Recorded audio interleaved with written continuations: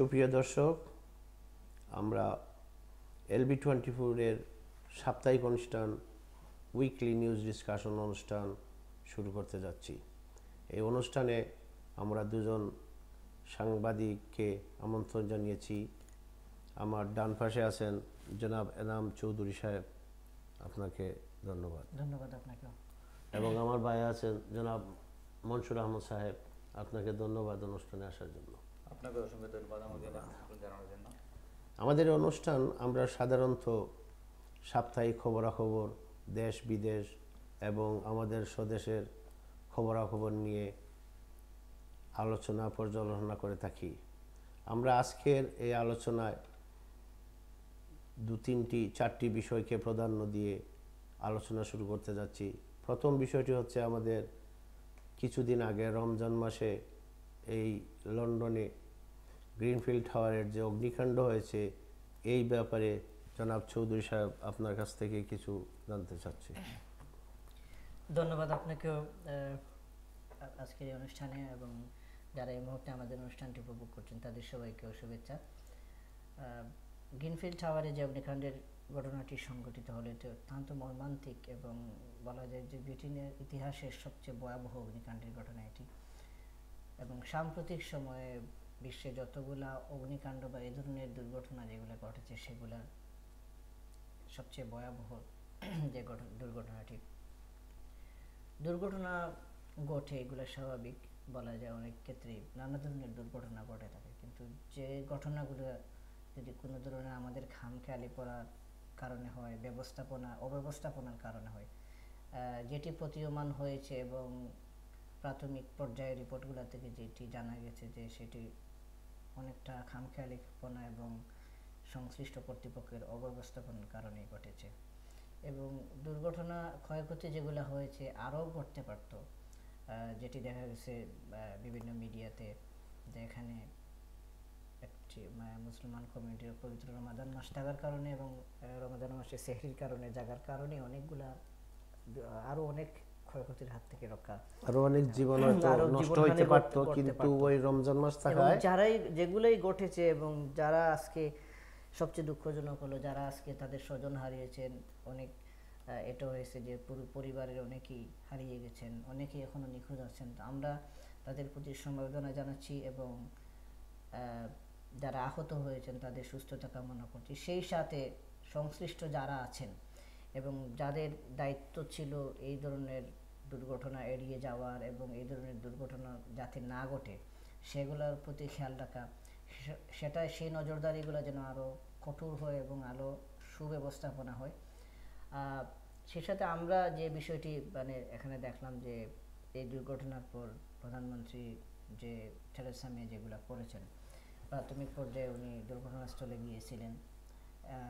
দুর্ঘটনায় হারিয়ে যাওয়া মানুষ বা তাদের স্বজন বা যারা আহত হয়েছেন তাদের প্রতি তার যে ধরনের নজরদারি বা যে ধরনের সহমর্মিতা প্রকাশ করা উচিত ছিল সেটা তিনি করেননি।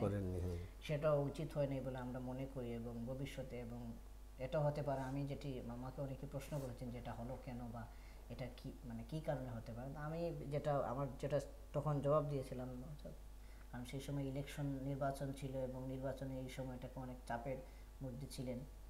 নির্বাচন পরবর্তী সময়ে কিন্তু এই সময় যে নির্বাচনের একটি বিশাল দখল এড়িয়ে শেষ হওয়ার পর আবার এই ধরনের দুর্ঘটনা একের পর এক বিভিন্ন স্থানে, এটা হতে পারে। প্রধানমন্ত্রী পরবর্তীতে তিনি তার এই আচরণের জন্য ক্ষমা প্রার্থনা করেছেন, দুঃখ প্রকাশ করেছেন। তা আমরা যেটা আশা করব, এখানে আরেকটি বিষয়, সেখানকার স্থানীয় যে কাউন্সিল ছিল, কাউন্সিলের যে প্রধান নির্বাহী যিনি ছিলেন, তিনিও তার এই ঘটনার দায় নিয়ে পদত্যাগ করেছেন।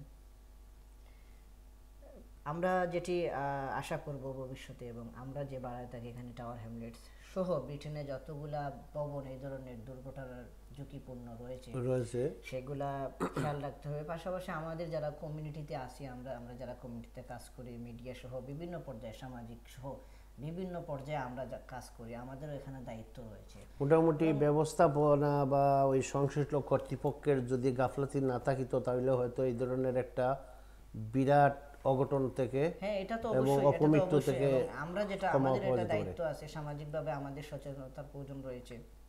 নানা ধরনের দুর্ঘটনা যেগুলা ঘটে, আমাদের পারিপার্শ্বিক অবস্থার দিক দিয়ে সামাজিক অনেকগুলো দায় আছে। মনে করেন আমরা যে একটা বিল্ডিংয়ে বসবাস করি, আমাদের এখানে আমাদের যদি নজরে পড়ে কোনো ধরনের দুর্ঘটনা ঘটার আশঙ্কা আছে বা মনে হয় যে অ্যাক্সিডেন্টাল কিছু হতে পারে, আমাদেরকে সংশ্লিষ্ট কর্তৃপক্ষকে এটা অবহিত করা উচিত ছিল। আচ্ছা, আপনার কাছে আসতেছি মনসুর সাহেব, আপনার মতামত কি এই ব্যাপারে? এই যে গ্রিনফিল্ড টাওয়ারের যে অগ্নিকাণ্ড এবং কর্তৃপক্ষ যারা এর দায়িত্বে ছিলেন বা ইচ্ছা করলে এটা এই অঘটনটা এড়াতে পারতেন। ধন্যবাদ। আসলে এই ঘটনা পুরা ব্রিটেন তথা পুরো বিশ্বকে আলোড়িত করেছে। এই ধরনের ঘটনা ব্রিটেনে তো নয়, পৃথিবীর অন্য কোনো উন্নত দেশে হয়েছে বলে আমার জানা নাই অন্তত। এবং এই ধরনের দুর্যোগের জন্য ব্রিটিশ গভর্নমেন্ট যে পুরোপুরি প্রস্তুত ছিল না, এর পরিণতিটাই আমাদেরকে স্মরণ করিয়ে দিচ্ছে।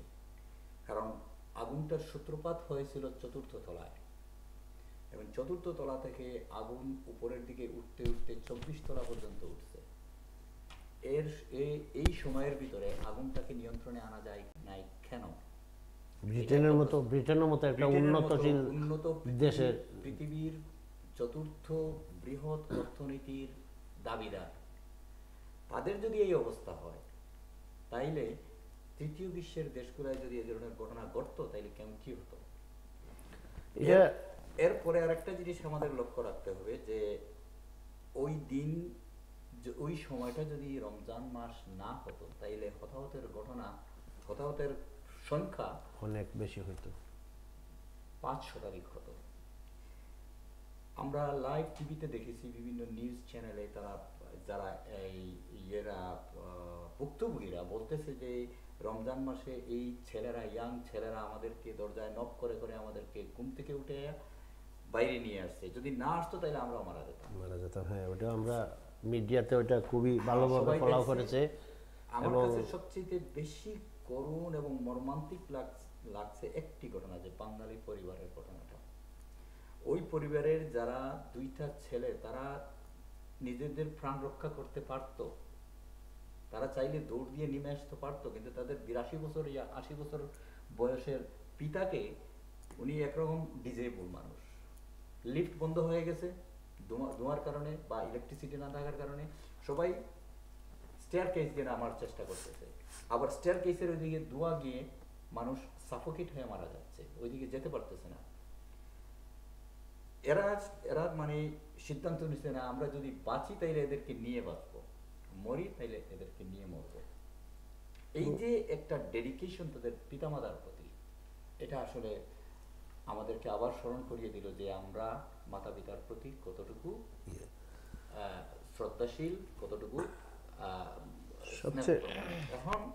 এরপরে আরেকটা আমরা দেখছি যে এই টেলিফোনে কথা বলতেছে, ওরা তার কাজিনের সাথে টেলিফোনে কথা বলতেছে, ওইখান থেকে তারা বলতেছে যে আমরা মরে যাব, কিন্তু দোয়া করো আমাদের যেন কষ্ট কম হয় মৃত্যুর জন্য। যাই হোক, এর চেয়ে হৃদয় বিদারক আর কি হতে পারে? যখনই আমরা শুনেছি অনেকের চোখ দিয়ে পানি বেরিয়ে আসছে, যে মানুষ সে তার মৃত্যুর দিকে দাবিত হচ্ছে। কিছু আছে, কিছু রোগ আছে যেমন ক্যান্সার, সে জানে সে মারা যাবে কিন্তু এবং মনে করেন হার্ট অ্যাটাক হয়েছে, সার্জারি হয়েছে, স্ট্রোক হয়েছে, জানে, কিন্তু এরা দেখতেছে যে আমরা বাঁচা, এই ধরনের কোনো সমস্যার কারণে মারা যাচ্ছে না, মারা যাচ্ছে এমন একটা দুর্যোগে যেটা প্রাকৃতিক দুর্যোগ না।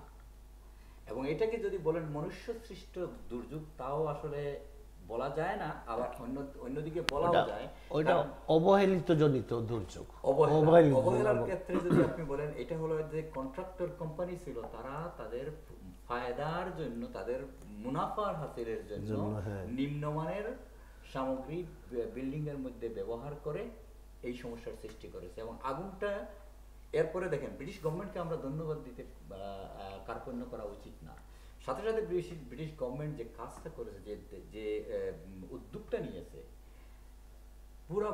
পুরা ইউকের এই ধরনের গ্র্যান্ডফেল টাওয়ারের মতো যে সমস্ত ক্লাডিংওয়ালা বিল্ডিংগুলো ছিল, ওগুলোকে তারা ইনভেস্টিগেশন করা হয়েছে তাদের ইন্ডিপেন্ডেন্ট দিয়ে। যাই হোক আমরা আসতেছি আমরা আমি এই জিনিসটা একটু কমপ্লিট করে নিই প্রসঙ্গটা অন্য প্রসঙ্গে চলে যাওয়ার আগে। তার প্রতিফলন আমরা দেখছি ক্যাম্পডেনে তারা 4টা বিশাল বিল্ডিংকে তারা বসবাসের অযোগ্য ঘোষণা করে, সাথে সাথে উইদিন 10 আওয়ার্স পুরো বিল্ডিংটাকে ইভ্যাকুয়েট করে সবাইকে রিহ্যাবিলিটেশনের ব্যবস্থা করে। এখানে আরেকটি বিষয় মনসুর ভাই আমাকে বলতে হচ্ছে আপনার কথার মধ্যে, পরবর্তী সময় আমরা দেখলাম যে অন্যান্য আরও বিভিন্ন স্থানে, বিশেষ করে টাওয়ার হ্যামলেটস সহ সাম্প্রতিক সময়ে হ্যাকনিতে গত 2-3 দিন আগে একটি স্কুলে, প্রাইমারি স্কুলে ঘটনা ঘটলো। তারপর নর্থ লন্ডনে একজন নিহত হয়েছেন। একের পর একটি অগ্নিকাণ্ডের ঘটনা ঘটে যাচ্ছে।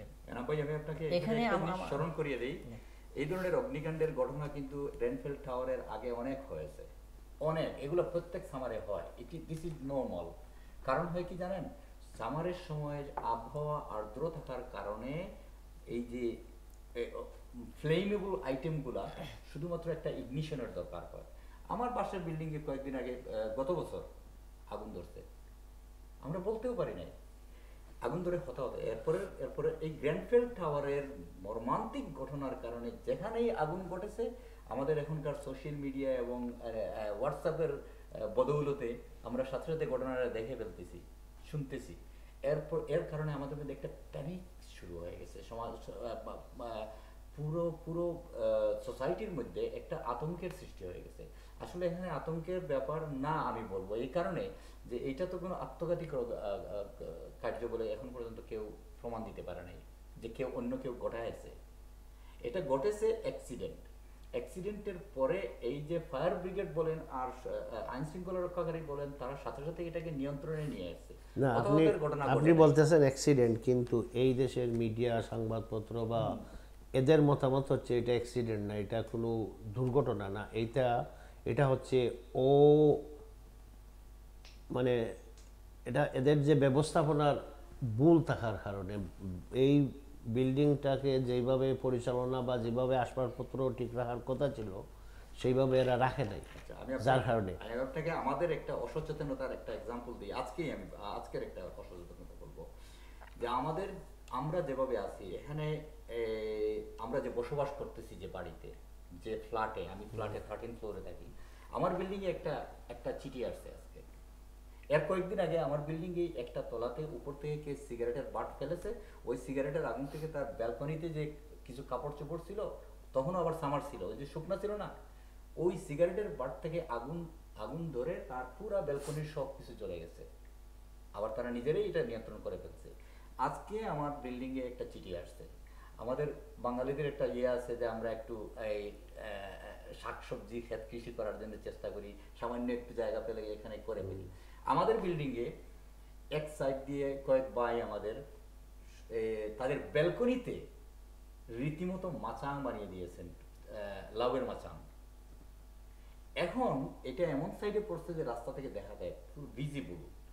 ওরা যখন দেখে আবার ওই ফটোগুলো নিয়ে চিঠি দিচ্ছে সবাইকে, ইমিডিয়েটলি এগুলো রিমুভ করো।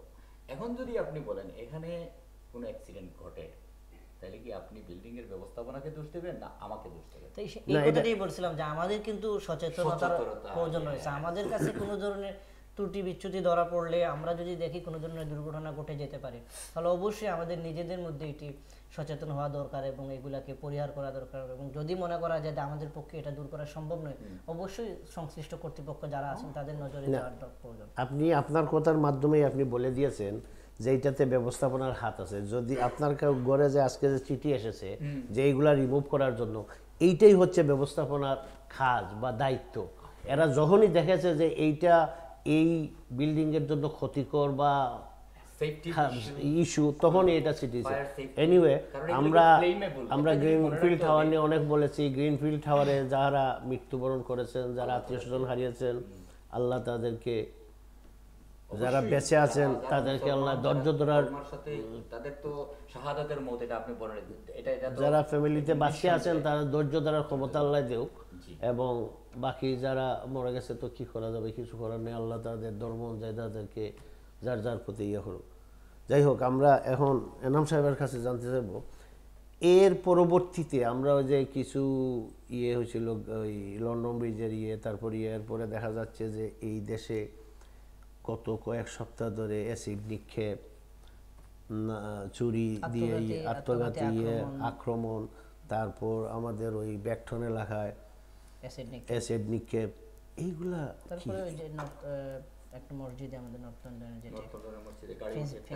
ফিন্সবারি মসজিদের জন্য মোহররম আলী সাহেব ওনাকে ওরা মেলেই ফেলেছে কয়েকদিন আগে, ওই গত জুম্মাবারে ওদের লন্ডন ইস্ট লন্ডন মসজিদে ওনার জানাজা হয়েছে। একটি বিষয় আপনাদের আমি আপনার প্রশ্নে পৌঁছে গেছি। সবচেয়ে দুঃখজনক একটা ঘটনা, মানে যে ঘটনাগুলি ঘটছে যে একের পর এক মুসলমান পরিচয় নিয়ে তারা কিছু সংখ্যক। আচ্ছা চৌধুরী সাহেব, আমরা আসছি আপনার কথায়। আমরা এই মুহূর্তে একটি ছোট্ট ব্রেকে যেতে হবে। আমরা ব্রেকের পরে দর্শকবৃন্দ আবার দেখা হবে, আমাদের সাথেই থাকুন। কিছুক্ষণের মধ্যে আমরা আবার আমাদের অনুষ্ঠানে ফিরে আসতেছি। Oasis Banqueting Hall, Barking, is East London's first choice for any occasion, offering a range of services and facilities to suit your needs. Whether it's a wedding, birthday, anniversary, or religious service, 180 to 1,000 guests, you can trust us to make your event truly special. Oasis Banqueting Hall, Barking, the perfect choice for your occasion. For bookings, call 0208 594 2222. Special offer is going on at Salma Designer Abaya House. 20% discount on all our Hajj and Umrah products. 500 gram Ajwa dates are only £10. Come and receive a special offer. Salma Designer Abaya House, 118 Whitechapel Road, London E1 1JE. Police man, Jabba, তোর মা আমারে নিবার লাগে আইছে। পুলিশের মা, আমি আইয়ার। আজকে দেখি ইগোর আমার। ইগোর অধিকার আমার বেশি। আমি হকর বড়। তোমরা আমারে শান্তি মতো মরবার দিতে না। বুঝছি। ব্যারিস্টার মালিক সাহেবরে খবর দাও। উইল বানাইতাম। দেখলা তো উইলটা বানাইলে কি অবস্থা হয়, আজকেই উইল বানাবো, টাইম ওয়েস্ট করবা না। স্বাস্থ্যসম্মত উপায়ে প্রস্তুত প্রিমিয়াম কোয়ালিটি পরোটা শাহানা পরোটা, আপনার নিত্যদিনের পছন্দের খাবার। শাহানা পরোটা এখন ব্রিটেন ও ইউরোপ জুড়ে সর্বত্র পাওয়া যাচ্ছে। SASCO foods UK limited, 0208 591 6043। PCO claims, mini cab ড্রাইভারের বিপদর বন্ধু। গাড়ি অ্যাক্সিডেন্ট করিয়া জবলেস হওয়ার দিন শেষ। জাস্ট ওয়ান ফোন কলে পিসিও ক্লেইমস আপনারে দিতে পারে 24 hours recovery, immediate replacement car, storage and repair service. 020 7791 7799। ইমন,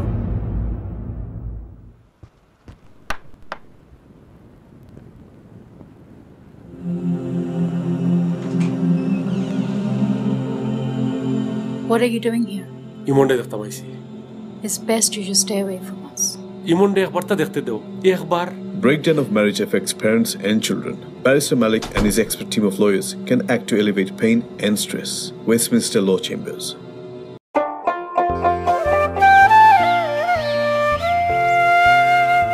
সোনার দেশের সোনার মাটি লিশরুই কাতলে রে, অন্তর টানে সেই মাটির ঘ্রাণে, নদীর তাজা মাছেতে অন্তর টানে সেই মাটির ঘ্রাণে।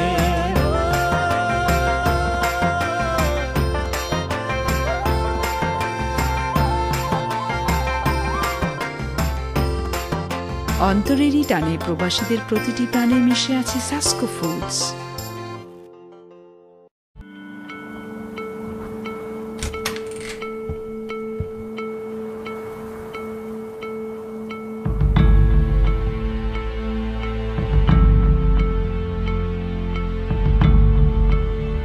Mom, isn't Dad come back home?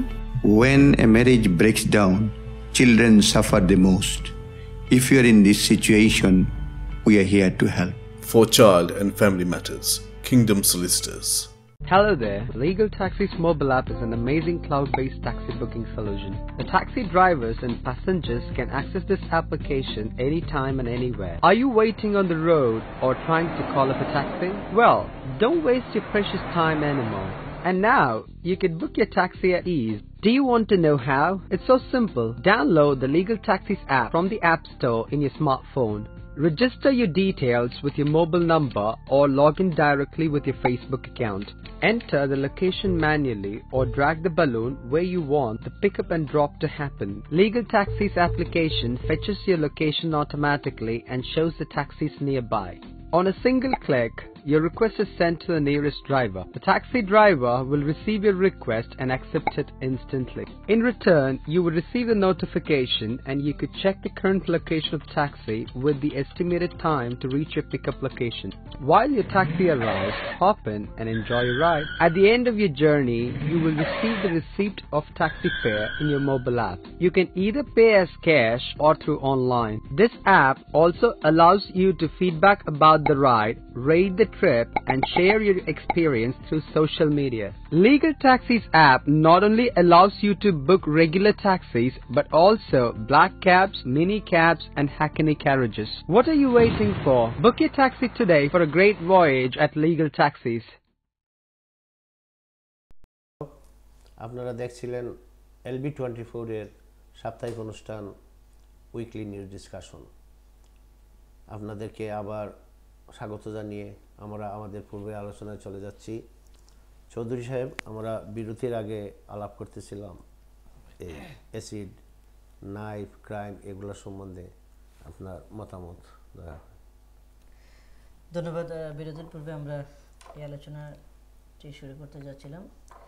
আমি যে বিষয়টা বলতে চাইব এই মুহূর্তে, মনসুর ভাই আশা করি আমার সাথে একমত হবেন, যে আমরা একের পর এক আমরা যে দুর্ঘটনাগুলো দেখতে পাচ্ছি, যে তারা নাম নিচ্ছেন, তারা জিহাদ এবং মুসলমান, ইসলাম কায়েম সহ নানাভাবে সংজ্ঞায়িত করে তারা একের পর একটি ঘটনা ঘটাচ্ছিলেন। তারা নিরীহ মানুষদের উপরে, আমরা দেখলাম টাওয়ার ব্রিজে, তারপরে ওয়েস্টমিনিস্টারে পার্লামেন্ট ভবনের দিকে নাইফ নিয়ে ঢোকার চেষ্টা, তারপরে এটার পাশাপাশি আরও বিভিন্ন স্থানে আমরা যেগুলো দেখলাম, পরপর দুবারই ঘটে গেল টাওয়ার ব্রিজে আক্রমণের ঘটনা। আমি এইসব তরুণদের কাছে আমার প্রশ্ন জাগে এবং তাদেরকে জিজ্ঞেস করতে, তারা যদি কখনো এইসব নিয়ে আমাদের সাথে বলতো যে আমরা এইভাবে ইসলাম কায়েম করতে চাই। প্রথমত দেখা যায় যে যারা এই ধরনের ঘটনার সাথে জড়িত তাদের বয়স 24, 25, 27 এই বয়সটার মধ্যে। আমার প্রশ্ন হয় যে 24, 25, 18, 19 বা 20 বছরের একটা তরুণ, তার ইসলামকে জানার মতো সুযোগ কতটুকু হয়েছে এই বয়সে, এবং তার পড়াশোনার গণ্ডি কতটুকু ইসলামকে নিয়ে, যেখানে একটি পিঁপড়াকেও বিনা কারণে হত্যার কোনো সুযোগ নেই আমাদের ধর্ম বলেছে। একটি সাধারণ একটা মানুষকে ধমক দেওয়ারও কোনো সুযোগ নেই, অন্যায়ভাবে অবিচারের ভাবে কাউকে কোনো ধরনের আঘাত করা, মানসিক হোক, শারীরিক তো দূরের কথা, মানসিকভাবেও কাউকে কষ্ট দেওয়া যাবে না। এবং যে কোনো ধর্মেরই মানুষ হোক তাকে অভুক্ত রাখা যাবে না। তাকে, সে যদি আহার না পেয়ে থাকে তাকে আহার করাতে হবে এবং তাকে কষ্ট দেয়া যাবে না কোনোভাবে। আমাদের ধর্ম মানে ইসলাম বলছে কি যে তুমি তোমার প্রতিবেশীর সাথে তুমি সদ্ব্যবহার করো।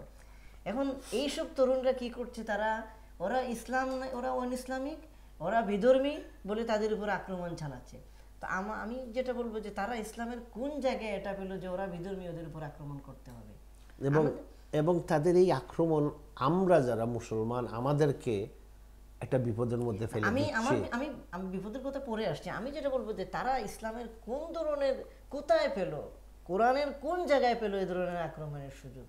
তাদের কোরআন কিংবা হাদিস কিংবা অন্যভাবে তারা যেভাবে মানে ইসলামকে তারা সংজ্ঞায়িত করছে, কোন জায়গায় তারা এটা পেল যে বিধর্মীদের উপর আক্রমণ করতে হবে বিনা কারণে, কোনো ধরনের উস্কানি ছাড়াই হঠাৎ করে আক্রমণ।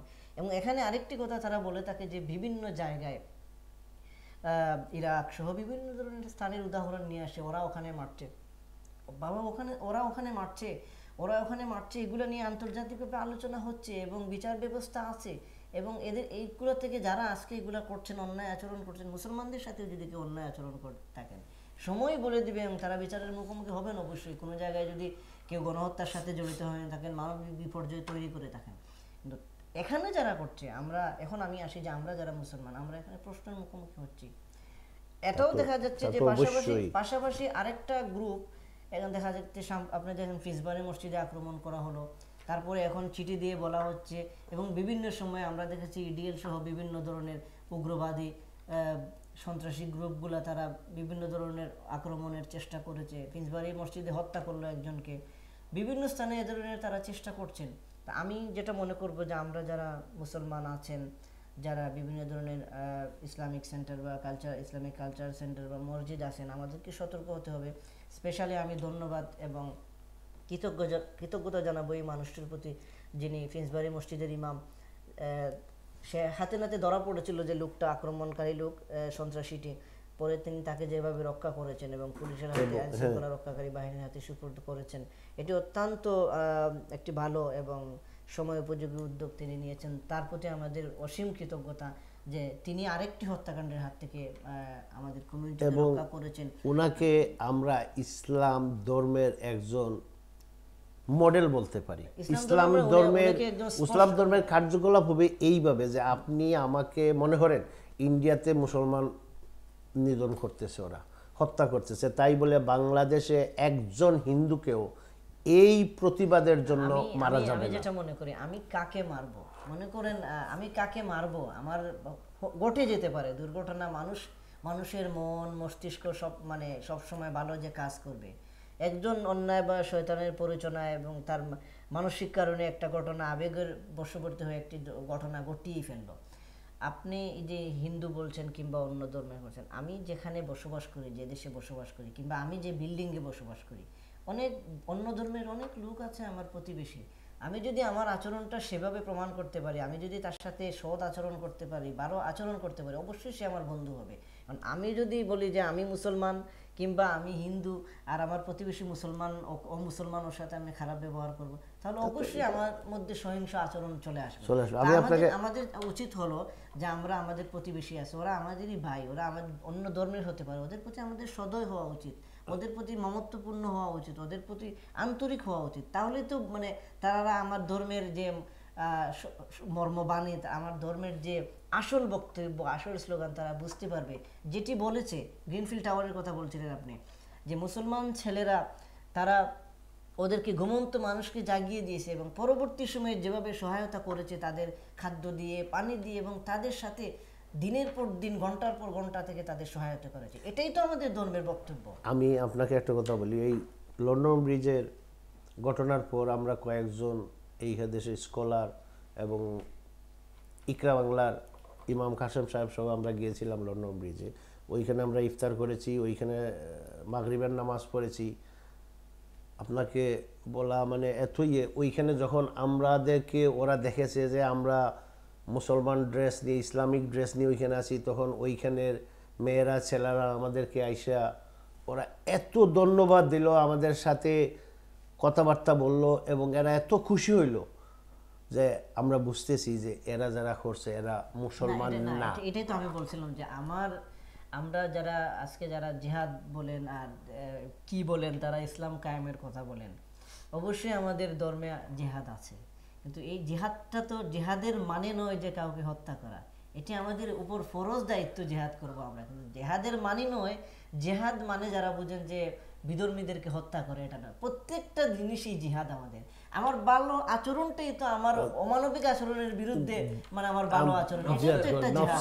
আমার নফসের সাথে। আমি আসছি আপনার কাছে, আমি মনসুর সাহেবের কাছে বলতেছি, এই যে আমাদের কিছু অবুঝ ছেলেপেরা ইসলামকে মিস ইন্টারপ্রিটেশন করে এই কাজগুলা করতেছে, এদের প্রতি আপনার কি বলার আছে?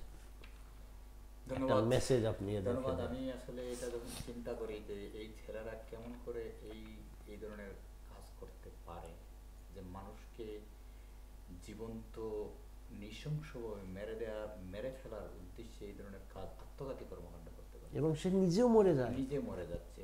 সমস্যা হলো কোন জায়গায় জানেন? এই সমস্ত ছেলেরা আপনি দেখেন কোনো না কোনোভাবে এরা কিন্তু বিপর্যস্ত, সামাজিকভাবে হোক, পারিবারিকভাবে হোক, যেইভাবেই হোক না কেন। এখন একটা জিনিস, একটা ট্রেডিশন ছিল এতদিন যে ইয়াং ছেলেরা, আন্ডার 30 ছেলেরা এই সমস্ত কাজ করে থাকে। আপনি 7/7 এর ঘটনা দেখেন, সব ছেলেগুলাই কিন্তু 30 বছরের নিচে। ওয়েস্টমিনিস্টারের ঘটনায় এসে আমরা দেখলাম কি একজন 50 ঊর্ধ্ব ব্যক্তি এই ঘটনাটা ঘটিয়েছে। এই ব্যক্তিটা আমার এতদিনের ধারণা পরিবর্তন করে ফেলেছে যে এই যুবকরা ব্রেইন ওয়াশড হয় সহজে, কিন্তু এই লোকটা ব্রেন ওয়াশ হলো কেমনে? তারপর যখন আমরা দেখি, দেখা যায় তার পারিবারিক সমস্যা আছে, তার বউয়ের সাথে সমস্যা, তার বাচ্চা সেপারেট। এই যে ফ্রাস্ট্রেশন থেকে মানুষ অনেক সময় একটাকে উসিলা বানিয়ে এই ঘটনাটা করে, আমি নিজেই মরে যাবো, তাহলে নিয়ে মরে আর কয়েকজন, আরে বাবা তুমি মরে যাবা যদি তোমার এত ইচ্ছা থাকে, তাহলে অন্য নিরীহ মানুষগুলোকে কেন মারো? আমি যেটা আমরা যেটা মিডিয়ার মাধ্যমে জেনেছি এবং সামাজিক যোগাযোগ মাধ্যমে যে জিনিসটা উঠে এসেছে, ওয়েস্টমিনিস্টারের ঘটনার সাথে সংশ্লিষ্ট ব্যক্তিটি আইন শৃঙ্খলা রক্ষাকারী বাহিনীর ওয়াচের মধ্যে ছিল এবং যেটি জেনেছি সে ইতিপূর্বে জেলেও খেটেছে অন্য কারণে। হ্যাঁ, অন্য কারণে হোক, সে অন্য একজন লোককে চাকু দিয়ে আক্রমণ করেছে, এই জন্য নাইফ অ্যাটাক, এই জন্য সে গেছে না, এই সে উগ্রবাদী মানুষ, সে শুরুটাই সে উগ্র আচরণকারী, চরিত্রটাই এরকম। হ্যাঁ, এবং আইন শৃঙ্খলা রক্ষাকারী বাহিনী বলেছিল যে তারা নাকি ওই লোকটাকে ওয়াচ করেছিল। যে লোকটা এত ওয়াচের মধ্যে ছিল, সেই লোকটা মানে কিভাবে এই ধরনের দুর্ঘটনা, এবং অত্যন্ত স্পর্শকাতর যে জায়গা, এই জায়গাটা এর আগেও দুর্ঘটনা ঘটেছে, এটা কিন্তু অনেকটা প্রশ্ন থেকে যায় যে এখানে আইন শৃঙ্খলা রক্ষাকারী বাহিনী যারা আছেন, সংশ্লিষ্ট যারা আছেন, অনেকগুলা মানে বাহিনী কাজ করে এগুলা নিয়ে, এবং স্পেশালি এই ধরনের লোকদের পিছনে, এবং এটা হয়ে যাচ্ছে কি এই ধরনের ঘটনাটা দেখেন গোয়েন্দাদেরকে আপনি, ঠিক আছে আমরা তাদের গাফলতির জন্য কিছু দোষারোপ করতে পারি, কিন্তু গোয়েন্দাদের মধ্যে গোয়েন্দাদেরও কিছু সীমাবদ্ধতা আছে। সেটা না, আপনি যেটা বলতেছেন সীমাবদ্ধতা আছে, ঠিকই আছে, কিন্তু তাদের গাফলতির জন্য হয়ে যাচ্ছে কি, আমরা মুসলিম যারা ইসলাম ধর্মে দীক্ষিত যারা, এরা দোষী হয়ে যাচ্ছি এই লোকটার জন্য, বুঝছেন? এটা হচ্ছে আমাদের আমরা ব্লেম গেমে না গিয়ে প্রথমে আত্মসমালোচনা করা দরকার। আমি আত্মসমালোচনা আগে করি, এটা আমার নীতি। কেননা আজকে যারা ঘটাচ্ছে মুসলমান নামদারি কিছু কুচক্রী মহল, মুসলমান নামদারি কিছু মানে বিপদগামী যারা, আমি এদেরকে বিপদগামী ছাড়া আর কিছু বলতে পারি না। কারণ ইসলামের কোন জায়গায়, ইসলামের ইতিহাস যদি দেখেন আপনি, যে ইসলাম আল্লাহর রাসূল কিভাবে প্রতিষ্ঠা করে গেছেন ব্যবহারের মাধ্যমে, উনি কি ইসলাম প্রতিষ্ঠার আগে কোনো নন মুসলিমকে আক্রমণ করেছেন? এমন কোন নজির আছে? না, কখনো করেন না। উনার ব্যবহারের কারণে মানুষ দলে দলে ইসলাম কবুল করে ইসলামের পতাকা দলে এসেছে। পরে আস্তে আস্তে উনি শক্তি সঞ্চয় করে মদিনা থেকে মক্কা বিজয় করেছেন। মক্কা বিজয়ের পরেও আপনি দেখেন, পুরা মক্কা বিজয় হওয়ার পরে যে সমস্ত লোক, কুরাইশ বংশের যে সমস্ত লোক উনাকে এত নির্যাতন করেছে, ওরা যারা সারেন্ডার করেছে তাদের সবাইকে মাফ করে দিয়েছে, দিয়েছেন। এবং একটা ঘটনা আছে যে মক্কার যে লোকটি ওনাকে চাবি দিতে চায় নাই, সেই লোকটাকে মক্কা বিজয়ের পর ওই মক্কার চাবি দিয়ে দিয়েছেন, এবং সে এখনো তার বংশ প্রণয়ে সে এখনো চাবি বহন করতেছে। আমরা এই জিনিসগুলোকে না নিয়ে কেন যুদ্ধকালীন সময়ের ঘটনাগুলোকে আমরা নিয়ে আসি? ইসলামে যুদ্ধ বেশি হয়েছে, আল্লাহর রাসূলের জামানায় যুদ্ধ বেশি হয়েছে, না দাওয়াতি কাজ বেশি হয়েছে? আপনি এটা এখানে দেখা দরকার যে আমরা দাওয়াতের মাধ্যমে ইসলামের পতাকা তলে লোক বেশি আনতে পারবো, না মানুষকে যারা বিধর্মী আছে তাদেরকে মেরে আমি ইসলামের প্রচার এবং প্রসার করাতে পারবো? না, ব্যাপারটা এই ছাড়া ইসলামের প্রসার আমরা করার জন্য আমাদের প্রচেষ্টা চালিয়ে যেতে পারি, কিন্তু এর বদলে আমরা মানুষ মারবো, খুন করবো, গাড়ি জ্বালাবো, এইগুলো তো আমরা করতে পারি না। এগুলো তো করলে আমরা মুসলমান থাকতে পারি না। এখন ওই লোকটা যে ঘটনা ঘটালো, সে মারা গেল, সে মেরে গিয়ে হাজার হাজার সাধারণ নিরীহ মুসলমানকে বিপর্যস্ত করে গেল, তাদের নিরাপত্তা বিঘ্নিত করে গেল। এখন মুসলমানরা ঘর থেকে বের হতে, এই যে ঘটনা ঘটলো ফিন্সবাড়ি পার্কে, এই ধরনের ঘটনা কিন্তু আমি যদি বলি আমাদের ওই কুলাঙ্গার গুলা তাকে রাস্তা দেখিয়ে দিয়েছে এই ঘটনাটা করায়। ওয়েস্টমিনিস্টারে ঘটাইছে এবং ঘটাইছে লন্ডন ব্রিজে। এই দুইটা ঘটনা দিয়ে যদি আমি তাকে বলি সে ওদেরকে ফলো করেছে, কি দোষ দেওয়া যাবে? আচ্ছা চৌধুরী সাহেব, আপনি কি মনে করেন? একটা জিনিস আমি দেখলাম যে গত দুদিন থেকে সোশ্যাল মিডিয়াতে ভাইরাল হয়েছে একটি ভিডিও, যে একজন তরুণ রাস্তা দিয়ে হেঁটে যাচ্ছিলেন, তারপরে তাকে হ্যান্ডকাপ পরা অবস্থায় এবং অন্য একজন নারী পুলিশকে বলছে যে তাকে এইভাবে মনে হচ্ছে, একজন পুলিশ তাকে স্টপ সার্চ যেটি করলো এবং পরবর্তীতে ছেড়ে দিল। এই ধরনের যে আচরণ, আজকে যারা আমি যেটা বলবো, আজকে যারা অন্য ধর্মের আছেন, অনর্থক কোনোভাবেই কাউকে হয়রানি আমরা এটা উচিত নয় এবং এটা মেনে নেওয়া যায় না। তো মানে এর পরিবর্তে এটা নয় যে আমরাও মানে অনৈতিক বা যে আচরণটা শুভকর নয় সেটা করব। এটি অত্যন্ত দুঃখজনক এবং আইন শৃঙ্খলা রক্ষাকারী বাহিনী আছেন, যারা পুলিশ আছেন, যারা সংশ্লিষ্ট যারাই আছেন এখানে যারা কাজ করছেন, আমরা মনে করি যে শুধু পুলিশ না, সিভিলে অনেকগুলো বাহিনী কাজ করে, তাদের প্রতি আমাদের যেটুকু আহ্বান এবং অনুরোধ থাকবে যে অনর্থকভাবে যে যুবকটিকে যার সাথে এই ধরনের আচরণ করা হয়েছে অত্যন্ত দুঃখজনক এবং অনেকটা মানে দৃষ্টিও বলে দেয় মানুষের মানে কেমন হতে পারে। এবং সেই ছেলেটি যে একটি কথাও সে একটি অন্যায় আচরণ করে এবং কোনো ধরনের খারাপ বিহেভ করে নাই যে আমাকে কেন সার্চ করা হচ্ছে, এবং সে খুবই সহযোগিতা করেছে। এবং বরঞ্চ দেখা যাচ্ছে যিনি এটা ভিডিও করছেন তিনি শক্ত কথা বলার চেষ্টা করছেন, কিন্তু সেই ছেলেটি হেসে হেসে এবং এটাও বোঝা গেছে যে তার ভিতরে একটি কষ্ট কাজ করছে যে আমার প্রতি অন্যায় আচরণ করা হচ্ছে। তো আমরা আশা করব যে এ ধরনের কেউ যেন অন্যায়ভাবে হয়রানির মুখোমুখি না হয়, তার কাপড় কিংবা তার চেহারা কিংবা তার ধর্ম যেন তার ক্ষতির কারণ না হয়ে যেতে পারে। এবং যারা আজকে এইসব ইসলামের নাম নিয়ে যারা কাজ করছেন এখানে অনেকগুলা বিষয় জড়িত আছে। মুসিব ভাই দেখেন, আজকে যারা আমাদের অভিভাবক আছেন, যারা মুসলিম অভিভাবক আছেন, আমরা আছি যারা, আমি মনে করেন আমি যদি আমার ফ্যামিলিকে, আমার ছোট ভাই, আমার আত্মীয় স্বজন যারা আছে, আমি তাদের প্রতি যদি আমি এই মেসেজটা দিতে পারি যে আমরা আজকে যেগুলা বাহিরে ঘটছে, আজকে যে আচরণগুলো আমাদের প্রতি হচ্ছে এবং আমাদের মুসলমান নাম নিয়ে যারা যে আচরণগুলো করছেন, এটা কোনোভাবে আমাদের ধর্ম সাপোর্ট করে না। এবং আমরা প্রত্যেকে যদি নিজ নিজ দায়িত্ব থেকে আমাদের পরিবারকে, আমাদের স্বজনদের এবং যারা বাবা আছেন তাদের সন্তানদের আচার আচরণের প্রতি খেয়াল রাখেন। আমি একটি বিষয় সবসময় বলে থাকি যে আপনি দেখলেন যে একটা পরিবারের একটি ছেলে, সে তার 25-26 বছর বয়স, 20 বা 23 বছর বয়স, দেখা গেল যে পূর্ববর্তী সময়ে সে বিভিন্ন সময় সে রাস্তাঘাটে মারামারি করে বা বিভিন্নভাবে অ্যান্টিসোশ্যাল বিহেভিয়ারের সাথে সে জড়িত হয়ে যায়। এগুলো হয় আমাদের সমাজে অনেকগুলো, বা আমাদের কমিউনিটিতে এগুলো দেখি আমরা। আবার দেখা গেল যে হঠাৎ করে 22-23 বছরের একটা ছেলে, সে কি করলো, সে তার মধ্যে একটা পরিবর্তন আসলো, সে শুষ্কমণ্ডিত দাড়ি রাখলো, লম্বা পাঞ্জাবি পরলো, মসজিদে যায়, বন্ধুদের সাথে সালাম বিনিময়, সব বিভিন্নভাবে তার আচরণে কিন্তু একটা চেঞ্জ। হ্যাঁ, আকস্মিক এই চেঞ্জটাকে আমাদের কিন্তু খেয়াল রাখতে হবে। দেখেন যে এই ছেলেটা কখনো ধর্মের কাছে গেল না, মসজিদে গেল না, এখন রোজা রাখে, সে আচরণ, এটি আমাদের জন্য অবশ্যই একটি ভালো সংবাদ পরিবারের জন্য। পাশাপাশি এটাও খেয়াল রাখতে হবে সে কি করছে, তার এই আচরণটার দিকে খেয়াল রাখতে হবে কিন্তু, এবং তার এই যে পরিবর্তনটার পরবর্তী সময়ে সে কি করছে, কাদের সাথে সে মেলামেশা করছে, এটি। আচ্ছা চৌধুরী সাহেব, আমরা আসতেছি, আমরা একটা বিজ্ঞাপন বিরতিতে যাচ্ছি এখন কিছুক্ষণের মধ্যে। দর্শকবৃন্দ, আমরা কিছুক্ষণের মধ্যে আবার ফিরে আসতেছি বিজ্ঞাপন বিরতির পর, আপনারা আমাদের সাথে থাকবেন এই আশা নিয়ে আমরা একটা বিরতিতে যাচ্ছি। Oasis Banqueting Hall, Barking, is East London's first choice for any occasion, offering a range of services and facilities to suit your needs. Whether it's a wedding, birthday, anniversary, or religious service, 180 to 1000 guests, you can trust us to make your event truly special.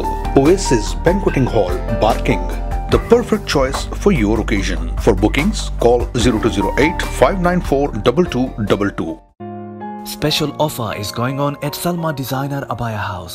20% discount on all our Hajj and Umrah products. 500 gram ajwa dates are only £10. Come and receive a special offer. Salma Designer Abaya House, 118 Whitechapel Road, London E1 1JE. Police man, Jabba, তোর মা আমারে নিবার লাগে আইছে। পুলিশের মা, আমি আইয়ার। আজকে দেখি ইগোর আমার ইগোর অধিকার আমার বেশি, আমি হকর বড়। তোমরা আমারে শান্তি মতো মরবার দিতে না, বুঝছি। ব্যারিস্টার মালিক সাহেবরে খবর দাও, উইল বানাইতাম। দেখলা তো উইল বানাইলে কি অবস্থা হয়, আজকেই উইল বানাবো, টাইম ওয়েস্ট করবা না। স্বাস্থ্যসম্মত উপায়ে প্রস্তুত প্রিমিয়াম কোয়ালিটি পরোটা শাহানা পরোটা, আপনার নিত্যদিনের পছন্দের খাবার। শাহানা পরোটা এখন ব্রিটেন ও ইউরোপ জুড়ে সর্বত্র পাওয়া যাচ্ছে। SASCO foods UK limited, 0208 591 6043। PCO claims, mini cab ড্রাইভারের বিপদের বন্ধু। গাড়ি অ্যাক্সিডেন্ট করিয়া জবলেস হওয়ার দিন শেষ। জাস্ট ওয়ান ফোন কলে পিসিও ক্লেমস আপনারে দিতে পারে 24 hours recovery, immediate replacement car, storage and repair service. 02077917799। ইমন,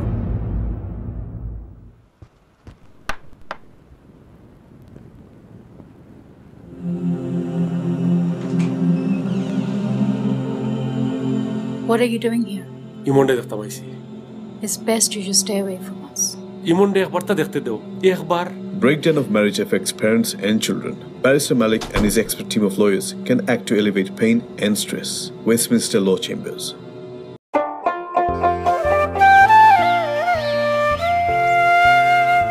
সোনার দেশের সোনার মাটি ইলিশ রুই কাতলে রে অন্তর টানে সেই মাটির ঘ্রাণে নদীর তাজা মাছেতে অন্তর টানে সেই মাটির ঘ্রাণে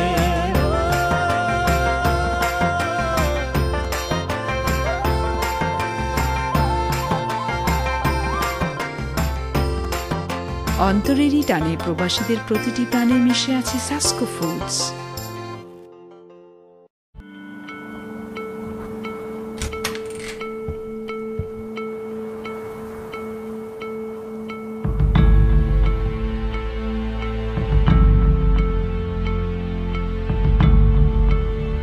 Mom, isn't Dad come back home? When a marriage breaks down, children suffer the most. If you are in this situation, we are here to help. For child and family matters, Kingdom Solicitors. Hello there. Legal Taxi's mobile app is an amazing cloud-based taxi booking solution. The taxi drivers and passengers can access this application anytime and anywhere. Are you waiting on the road or trying to call up a taxi? Well, don't waste your precious time anymore. And now, you can book your taxi at ease. Do you want to know how? It's so simple. Download the Legal Taxis app from the App Store in your smartphone. Register your details with your mobile number or log in directly with your Facebook account. Enter the location manually or drag the balloon where you want the pickup and drop to happen. Legal Taxis application fetches your location automatically and shows the taxis nearby. On a single click, your request is sent to the nearest driver. The taxi driver will receive your request and accept it instantly. In return, you will receive a notification and you could check the current location of the taxi with the estimated time to reach your pickup location. While your taxi arrives, hop in and enjoy your ride. At the end of your journey, you will receive the receipt of taxi fare in your mobile app. You can either pay as cash or through online. This app also allows you to feedback about the ride, rate the trip and share your experience through social media. Legal Taxis app not only allows you to book regular taxis but also black cabs, mini cabs and hackney carriages. What are you waiting for? Book your taxi today for a great voyage at Legal Taxis. সুপ্রিয় দর্শক, আমরা বিরতির পর আবার আমাদের অনুষ্ঠানে ফিরে আসছি। আমরা আলাপ করছিলাম এই দেশের অ্যাসিড, নাইফ এবং ওগুলা দিয়ে। চৌধুরী সাহেব, আপনি আলাপ করতেছিলেন। আমি যে বিরতির পূর্বে যে বিষয়টা বলছিলাম যে এটি অত্যন্ত, আমি মনে করি ব্যক্তিগতভাবে যে এটি অত্যন্ত মানে অত্যন্ত প্রয়োজনীয় আমাদের জন্য এবং আমাদের কমিউনিটির জন্য, যে আমাদের অভিভাবকদের সচেতনতার অবশ্যই প্রয়োজন রয়েছে। এবং আমি এগুলো অনেক দেখেছি, অনেক অভিভাবকরা বলেন যে আমার ছেলেটা নামাজ পড়তো না, আগে অনেক ইয়ে হয়ে গেছে, সে এখন দাওয়ার কাজ করে। তো আমরা পরবর্তীতে অনেক ছেলেদের, অনেক তরুণদের দেখেছি যে সে কিন্তু নামাজ পড়ছে এবং তার আচার আচরণে পরিবর্তন, এবং তারা যেটা বলেন সে দাওয়াতের কাজ করছে, ইসলামের কাজ করছে এবং বিভিন্ন জায়গায় সে এটার জন্য যাচ্ছে। আমি যেটা বলে থাকি যে অনেক সময় আমি এটা খুব নিয়েও বলি যে একজন আলেম, মনে করুন আজকে ইসলামের মসজিদের ইমাম সাহেব সহ আছেন, বিভিন্ন বড় বড় মসজিদের ইমাম সাহেব এবং ইসলামিক স্কলার যাদেরকে আমরা চিনি, এই লোকদেরকে তাদের জীবনের শিক্ষাগত জীবনের 40 বছরই প্রায় তারা পেরিয়ে গেছেন ইসলাম বিষয়ে পড়াশোনা করতে, স্কলার হতে, এবং তারা দাওয়াতের কাজ করছেন, তারা মসজিদে দাওয়াতের কাজ করছেন, বাহিরেও তারা দাওয়াতের কাজ করছেন এবং দিন প্রচারের জন্য বিভিন্ন মাহফিলে যাচ্ছেন তারা।